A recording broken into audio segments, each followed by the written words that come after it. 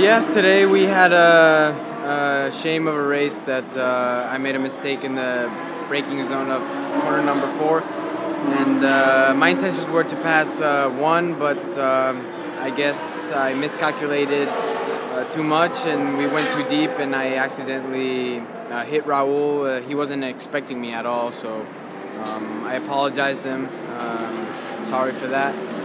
But other than that, we showed great speed during the weekend, and yesterday we were really fast and second fastest car on track. And well, I was looking forward to this race, but obviously that's racing and things happen. But thanks to the whole Pelfrey crew that they gave me a fantastic car, and we're still getting better and better every race, every session, and for sure we will be ready for the rest of the season to keep getting stronger and stronger.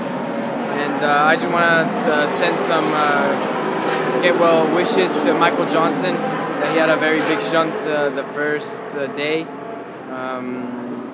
I hope you get well soon and you can be back in the car. And well, yeah, that's how the weekend went, and hopefully for Nola, Barber, and all the upcoming races, we keep getting better and better.